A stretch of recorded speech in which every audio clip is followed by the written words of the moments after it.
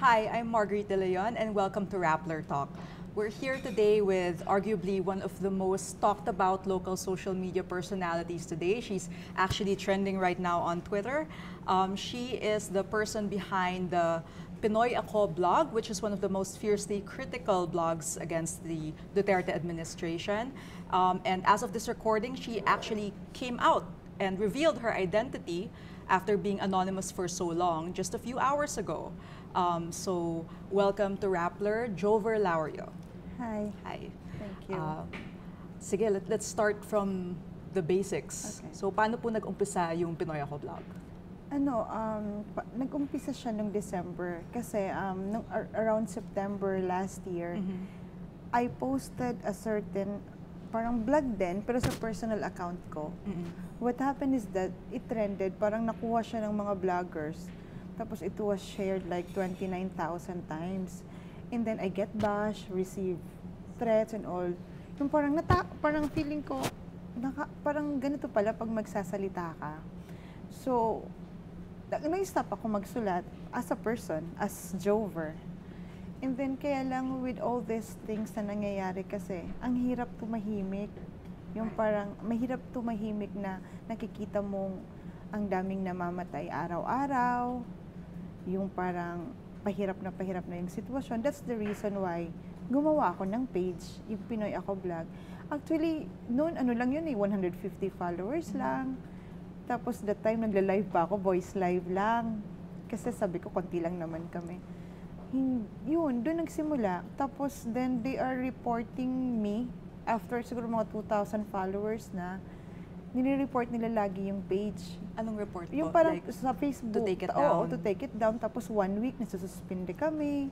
Yung parang, pag ganun pala, pag may mga followers kang ganun, parang sakit-sakit na, ba't hindi ako makapag-post? Yung parang ganun na parang hinihintay din nila yung post mo. Tapos, then, the blog, yun, doon pumasok sa isip ko mag-blog. Kasi naisip ko, masuspend man yung page, yung blog, nandun pa rin, may makakabasa pa din. Tapos yun, doon na si Pinoy Ako Blog, doon ako nag-start na mag-blog na talaga. Oh. Tapos hindi ko na-expect na people would like it, kasi sabi ko nga, minsan nga mali-mali pa yung grammar ko at spelling. I mean, kasi hindi naman, I'm not a writer, simpleng tao lang ako, Diyos ko. Yun lang, doon nagsimula si Pinoy Ako Blog. Did you expect na, right now sa Facebook, you have over 91,000 followers? Hindi. Kung tatanungin mo ako noon, nung sinimulan ko si Pinoy Ako Blog, hindi. Okay, so yung umpisa, you decided to remain anonymous.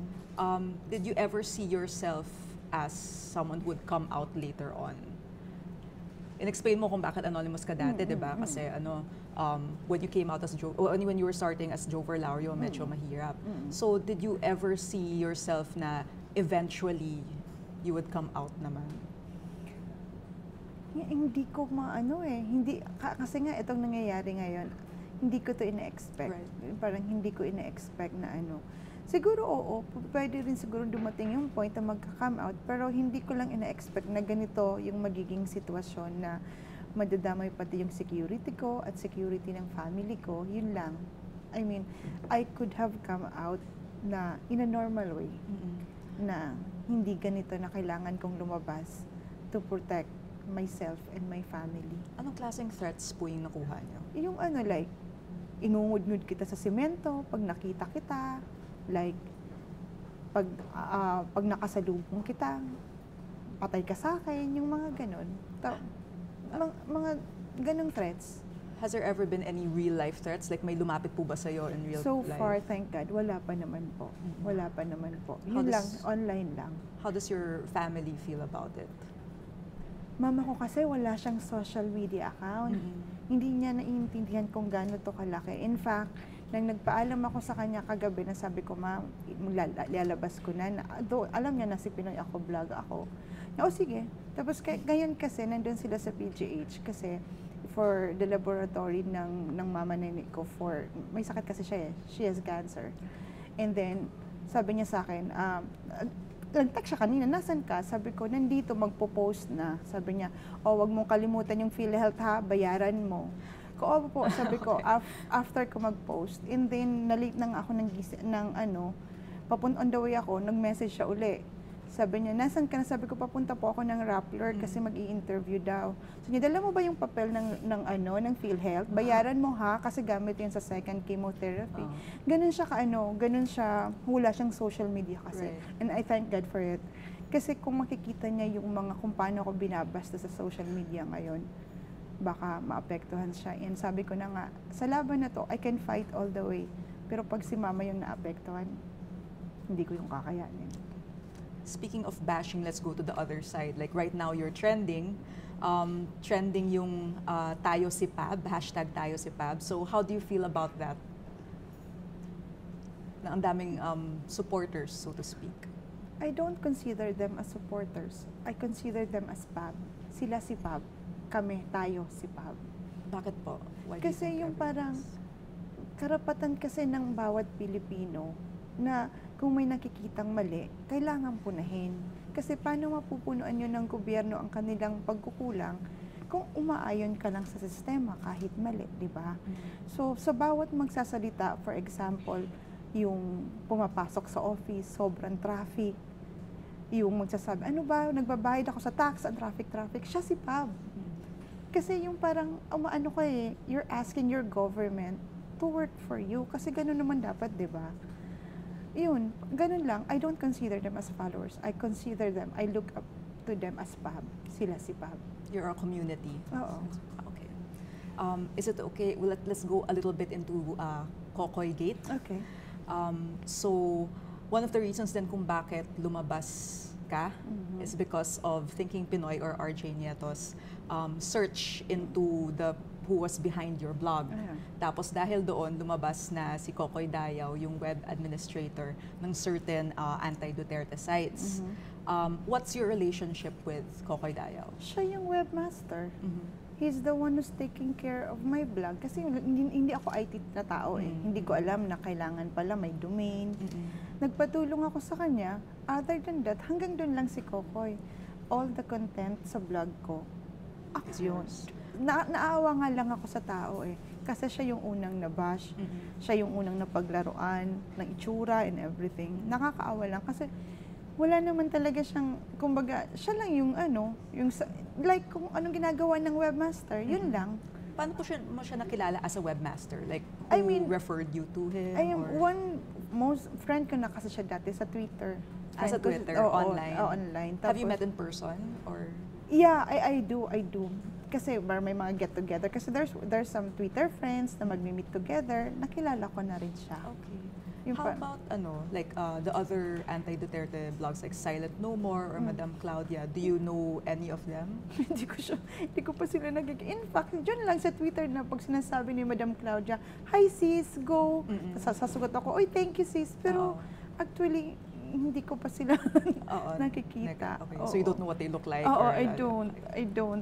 Yung natutuwa lang ako kasi si Madam Claudia kasi nakakatuwa lang kasi siya yung parang yung personality she's niya. totally different from me. Yung parang pero nakakatuwa. Tuwang-tuwa ako kasi how she supported me yung kanina, parang gano'n lang. Pero hindi ko pa sila nakilala eh. Okay.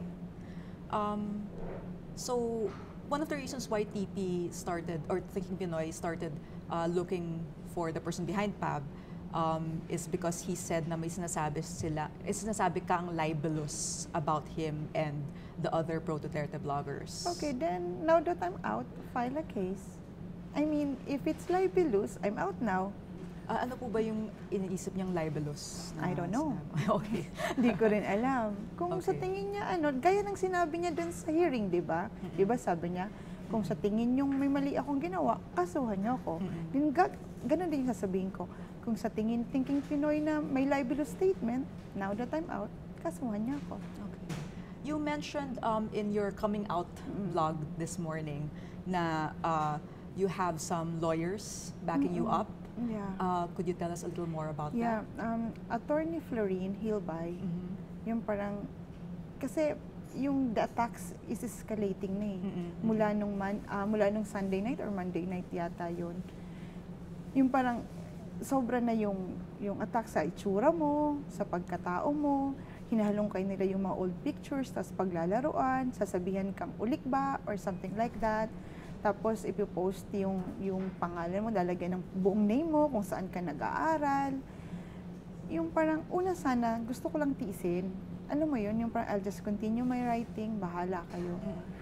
Kaya lang, may punto po kasi na kailangan mong ipaglaban yung karapatan mo eh. Kasi, I don't know if you have checked the internet, yung mga picture na like 7 years ago, na nandun ka sa, pumunta yata ako ng Boracay noon, pinost niya, tapos galing sa baul pa. Oo, galing. Yung parang ganun. Parang hindi na tama. It's too personal na. Kung vlogger ka at vlogger ako, tirahin mo ako sa content na sinasabi ko, hindi kung ano ang pagkatao ko. Kasi hindi naman yung ganun eh. Okay. Parang, yun lang. I mean, and I had to ask help from him. And fortunately, he's a good person naman na parang importante sa kanya talaga yung freedom of expression. Yun, yung grupo nila, yung ALAB, yun yung nag-assure na, sige, tutulungan ka namin. And I told them, wala akong pera. Wala akong perang pambayad right away. Kasi wala naman talaga. Kasi, I mean, sa galing na abogado ni Attorney Florin, I'm sure, I mean, diba, mataas yung Maybe, yeah. Pero sabi niya, no, it's alright. Ay, okay na lang. Wag mo nang isipin yun. And for that, I'm really grateful. Kasi, hindi ko to kakayanin. Kasi hindi naman kami mayaman eh. Yung mama ko pumipila sa PGH for every chemo para lang makalibre kami or makamura. Kung mayaman kami, di sana sa mas magagandang hospital na. No, hindi. So speaking of which, are you paid to blog? No, not a Pinoy cent. Ako Blog? Not a cent. I mean, kung paid ako, kailangan ko pa bang magtinda ng ulam sa opisina para makabayad sa tuition fee ko sa law school? I mean, kailangan ko pa bang humingi? Minsan kasi, there are some people, distant relative of mine from Masbate. I mean, I just don't, their family is really very generous. They're helping me, like for example, walang pambili ng book. And then, in that iPad na sinasabi nila, my God, that iPad was given to me by a friend. I mean, a lawyer friend na actually he is a Duterte supporter. Kaya lang, he considered me as family. Nung nag-i-start ako sa law school, bit-bit ko yung mga cases, books. Sabi niya, ate, para hindi ka na mahirapan, eto na lang. Sabi niya gano'n. And I'm touched. Kaya pinost ko yun. Ayaw niya lang kasi ipabanggit yung pangalan niya. Yeah. Pero yung sinasabi na bigay ng LP and everything. Hindi yun totoo. Okay. So, let's get maybe a little bit more into your personal life. Like, how would you describe yourself as a person? Ano yung ginagawa mo on a daily basis? Like, to relax? Or ano? Nung nasa Lyceum pa ako, College of Law, sa morning, 8 to 5, trabaho. Tapos 6 to 9, nag-work. In between that, lunchtime, nagbablog ako. Tapos pag yung 5 to 6, na habang naghihintay sa prof, nagbablog din ako. Tapos minsan after work, ganun. Tinitingnan ko na yung mga issue na kailangan sagutin, yung mga fake news na kailangan, yung parang i-debunk. Kasi ang hirap na, parang gano'n, na ang daming fake news na nagkakalat. Yun lang. Tapos, yun, simple, nag-jeep pa, papuntang office. Kasi walking distance lang yung Lyceum College of Law sa office ko. And then, this sem, kasi yung hindi ko na kinakaya yung work, after work, diretso sa school. Right. Oo. Tapos, inalaman ko na sa Arellano, there's an executive class, Saturday, Sunday lang. Kaya nag-transfer na ako sa Arellano. Yun lang, yung ganun na yung buhay ko. Sunday, magsisimba, tapos, hindi kasi ako, paano ba, hindi ko nga ina-expect na this would happen. Yun, ganun lang yung daily life ko, daily routine ko. Masaya na ako sa bahay, nakakapanood ng TV, nakakapag-Twitter, yun lang. Yeah. Well, it looks like a lot of your time is spent blogging talaga when you can. But what motivated you to blog like since the start? Paano ba? At bakit blogging in particular? Kasi yung parang social media parang played a vital role. Alam mo yung kung paano minomold. Kung anong society meron tayo. Yung parang ang dami na nangyayari. Parang mahirap kasing ipikit yung mata mo at magbingi-bingihan ka. Mahirap yun eh. Kasi, like for example, makakakita ka ng batang natatamaan ng ligaw na bala, marikikita mo sa TV ina na umiiyak. Parang, ang sakit sa dibdib na hindi magsalita. And then, instead of me keeping it, I just blog it. Yeah. Speaking of that, like, what's your thoughts on freedom of speech? Freedom of speech naman kasi, it's not absolute naman. Hindi naman yun. Para sa akin kasi, yung right mo sa freedom of speech, magtatapos kung yung right ng isang tao magsisimula. Kung nakikita nilang na-violate mo na sila, then your freedom of speech dapat mag-end there. Ganun lang yun. Yung parang, at saka yung freedom of speech, parang responsibilidad mo rin yun eh. Na dapat tamang impormasyon ang ilalagay mo. Especially if mas malaking responsibilidad if you are being paid by the tax of the people. Right. Yung parang utang na loob mo sa mga tao na tamang impormasyon ang ibibigay mo sa kanila. Kasi di ba double whammy yun, binabayaran ka na nila, yung parang tax nila ang nagbabayad sa'yo, nagpapakahirap sila sa pagtatrabaho araw-araw, tapos ang ibibigay mo sa kanila ay hindi makatotohanan ng impormasyon. Parang ang sakit naman yun. Speaking of that, last week, I think that was October 4, there was a Senate hearing on fake news. Tapos si Grace po, binanggit niya dun sa hearing na some anonymous political bloggers, which you used to be, at least until yesterday, ay mga duwag. Ano pong masasabi ninyo sa sinabi ni Senator po? Opinion niya yun, nire-respeto ko yun. Pero hindi naman kasi nasusukat yung pagiging matapang. Hindi yan ang sukatan ng pagiging matapang. Yung pagiging matapang na yung kahit natatakot ka, pero lumalaban ka pa rin. Yun yung matapang yun. Yung kahit alam mo na ang binabangga mo, malaking pader, kaya lang mas iniisip mo yung ikakabuti ng marami, yun yung katapangan. Yung parang katapangan yun. Pero since opinion na yun, nire-respeto ko yun. Ano pong masasabi niyo sa fact na sina Thinking Pinoy, si RJ Nieto, sina Sas, labas sila as who they are, as opposed to yung mga anti-Duterte blogs na anonymous, most of them. Paano pong masasabi niyo tungkol doon? Well, I watched the video of Attorney Bruce Rivera, yung sabi niya na pareho lang naman kayo, matatapang lang tayo, kasi dikit tayo sa presidente. Yung mga ganun. Pero I think, matatapang talaga sila. Pero it doesn't, hindi kasi, paano ba nito? Ang katapangan kasi, hindi mo pwedeng i-measure pag matapang ka, totoo ka.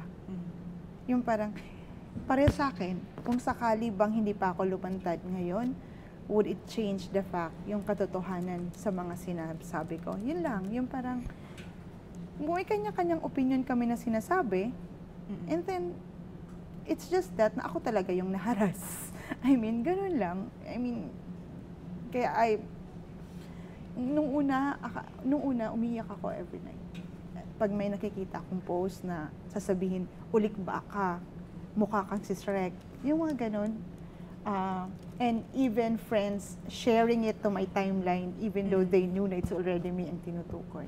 Masakit. Pero na-realize ko, kailangan mong maging matapang eh. Yung parang, and this is not about me.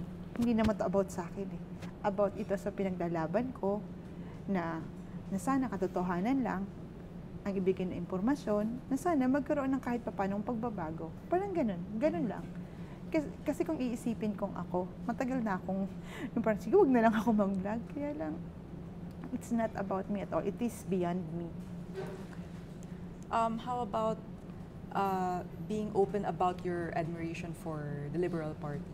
Like, ano pong masasabi niyo doon? Well, even though I admire some of them, in fact, pero sumusulat din ako, lalo na pag nakikita kong there's something mali sa ginagawa nila. Pero, even if, let's say 2022 or 2019, even if magkaroon ng change ng administration, and then Liberal Party would be the one to head, Bob will still be there calling out kung ano yung maling kung may maling gagawin. Right. Yung parang, hindi naman kasi, parang, I think I have some blog na tinitira ko rin yung liberal part. May tinira ko. I mean, I think I have a blog with VP a week ago na parang kinall out ko siya to be strong. Yung parang ganun. Kasi, ang point ko lang naman, lahat hindi naman perfect yung tao eh. So, kung i-call out mo siya, baka maging tama. Or baka mapunuan niya kung ano yung kulang. So, kahit ilang administration, be it a liberal or PDP laban, pub will remain. Right. Speaking of that, like, do you think blogs like Silent No More, which seems to be very clearly pro LP, do you think they should come out? Kanya-kanya kasing ano yan eh. I mean, right nila yon to hide. Right nila yon. Pero hindi nagbabago doon yung, I mean, kung ano yung sinasabi nila, opinion nila yon na kailangan din igalang. So, kanya-kanyang, ako I decided to come out for my security. Yun. Kung gusto ng Silent No More to remain that way, let's respect that. Right ngayon, ano yun, embodied yun sa ating freedom of constitution. Right. So, now that you're out, how do you see your blog in the next few months? The same. Years? The same pa rin. The same talaga. Yung parang, kasi yung blog ko naman, kasi hindi naman siya kasi yung pabigat. Yung I just want to, yung mabigat na issues, sisingitan mo ng mga funny. Like, for example, I have this blog with MMDA, yung kanilang huhulihin yung isang driver lang. And then nilagay ko sa blog na may issue ba kayo sa mga single? Like, for example, may quote pa ako doon na, fall in love when you're ready, not because of MMDA. Kasi yung parang, mga ganun, you just add humor para hindi masyadong mabigat. Yun lang, I will still be vlogging. Mag-vlog pa din ako. But how about your personal life? Will it change your personal life? I think so, yeah. It does change. Yeah, it changed. It really do. Like, when you go out in the street, how do you feel now that you know that people know your face? Kasi yung parang, natatakot ka na rin. Natatakot ka na rin sa security mo. Kasi they don't control fanatics naman eh. Hindi nila kayang kontrolin yun eh. Yeah. Yung parang, even though may post si Thinking Pinoy before na picture ko, pangalan ko, school ko, tapos nilagay niya sa baba, wag niyo siyang saktan, kausapin niyo lang, tapos naka-smiley face. I mean, para sa akin, oo, naka-smiley face ka, pero parang feeling ko, inaano mo yung followers mo Medyo, na, parang ganon. Parang sarcastic. Oo, kaya, yun, actually apektado trabaho, kasi naka-leave na ako for the whole month of October. Apektado school ko, na dapat sana, tuloy-tuloy, kasi 2 years na lang. Ang daming naapektuhan. Kaya lang, ganun eh, hindi, let's just face it eh, yung parang all my life naman, madali naman ako mag-adapt. I mean, if you are being an orphan at 7 years old, kasi adopted lang ako ngayon. Yung parang nasanay, madali ako mag-adapt kasi I've been living to different aunties and uncles para makapag-aral. Yung ganun, tapos na-adapt ako ng tita ko, high school na yata ako, parang ganun. So, madali ako mag-adapt sa sitwasyon. Yung parang I've been living independently. Yung parang ganun. Well, you've revealed that you were adopted. Would you say that that's harder than what you're doing now? Kasi yung parang, yung nag-adapt naman sa akin, yung parang, they've treated me as if I'm their own. Yung parang, siguro kaya ako stronger kasi, though sabihin natin adopted ka, there are times kasi before ako na-adapt na hanapin mo pa rin yung pamilya mo. Though you're living with an aunt, syempre, meron silang sariling family. Though hindi ako na-treat na masama. It's just that there's a part of you na, maghahanap ka ng nanay, ng tatay. Yun lang.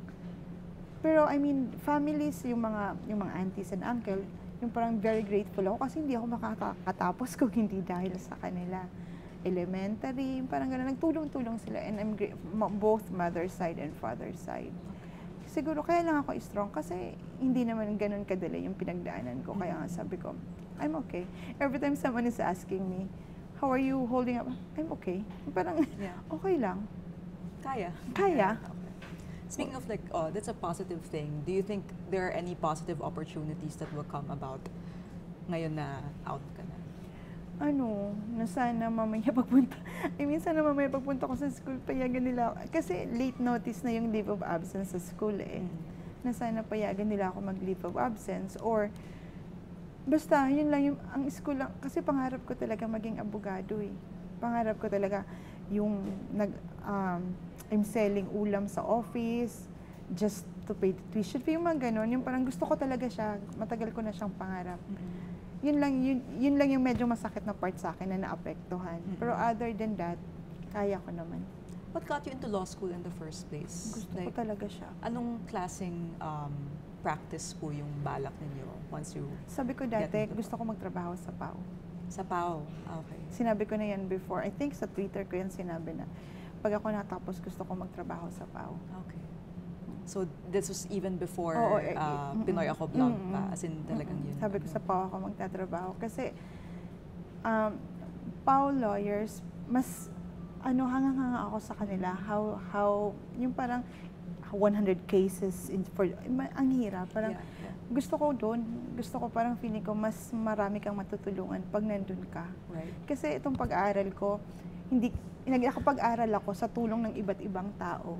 I mean, someone donated my study table, yung batchmate ko na lawyer na, si Mark, dinonate niya yung study table ko, someone donated old books, second-hand books, yung parang parang contribution ng mga kaibigan at kamag-anak. Yung parang, and working sa PAO, it's just like paying it forward. Right. Kasi tinulungan ako, gusto ko rin ipasa na matulungan din sila kung sakaling makatapos ako makapasa sa bar. Okay. Say you get into PAO and you have a good career, would you ever plan on running for office? No. Agad-agad, no? Hindi. Yeah. Marami namang paraan para tumulong na hindi na kailangan mag-office So speaking of public office, recently lumabas yung SWS ratings ni President Duterte na medyo bumaba na po yung ratings niya. Do you see a shift in public opinion dahil doon? Or I mean, before that, as a blogger who's been very political for ilang months now, like, na-feel mo ba yung pag-iba ng disposition ng mga tao? Or parang pareho lang? Ako kasi yung result ng survey, mas gusto ko siyang tingnan as a wake-up call for this administration. Na parang, maybe through that survey, marirealize nila na may mga pagkukulang sa iba't ibang aspeto. And then, they will make it right. Kasi para sa tao. Yun lang. Yung shift, hindi kasi ako, alam yun, hindi ako maghihilig mag-analyze ng mga trending. Sabi ko nga sa'yo. Yung parang, lang ako, yung parang sa pagbablog lang. Parang ganun. Pero other than that, sana kasi pare-pareho naman yung gusto, kahit anti-Duterte ka or pro-Duterte ka, pare-pareho naman yung gusto magkaroon ng magandang bansa, yung yung safe na Pilipinas, yung ganun. Yun lang, pare-pareho lang naman yung gusto. Siguro magkakaiba lang yung way kung paano ipapakita. Okay, so let's wrap up this conversation with one last question. Okay. What is your message to the people who are rooting for you and to the people who are doing the opposite? Doon sa doing the opposite, yung parang, sabi ko nga, I'll be filing a case kasi, yung parang, I'll just see them sa court. Tapos yung naman, yung those rooting for me, sabi ko nga, di ba, I don't consider them as supporters. I consider them as PAB. Bawat isa sa kanila si PAB. And with that, I think we should end our Rappler Talk. Thank you very much, Joffer Laurio, for joining us. Salamat. This has been Marguerite De Leon. Thank you for watching us.